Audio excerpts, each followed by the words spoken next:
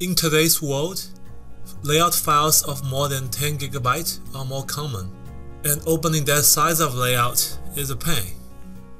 Such file may take hours of time and 100 GB of memory to load, and a lot of times, I only need to see the areas around my physical verification results, but I still need to wait till the loading completes. Calibre DESIGNrev offers you an option to make loading faster if you don't need to see the entire layout file. Instead of loading the whole layout, it only loads parts you want to view. You only need to select incremental in the loading layout file dialog from the drop-down menu of the open button. Now the layout is loaded, but I can see nothing other than the cell hierarchy.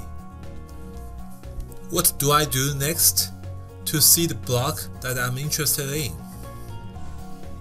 I can simply click the Clips button in the toolbar. Now, if I want to see how the standard cell looks like in my design, all I need to do is to draw a rectangle to open up the area for viewing. Also, after I finish a DRC run on this design, I can open RVE and load the result database. When I highlight each error, the polygons around the error marker will be loaded from the file when RDV displays highlights.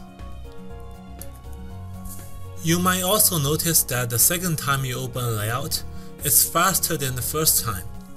The reason is, the first time you load a layout using incremental loading mode, it would create a cache file to speed up the loading process. But you can also create a cache file every time you generate a layout by using either the command line or the GUI option.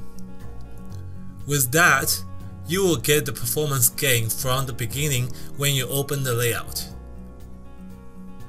On a large layout, with incremental loading turned on, you can possibly see a 10x or even 100x speed up of your loading. Not to mention, it will also use much less memory to store only the partial data from the layout.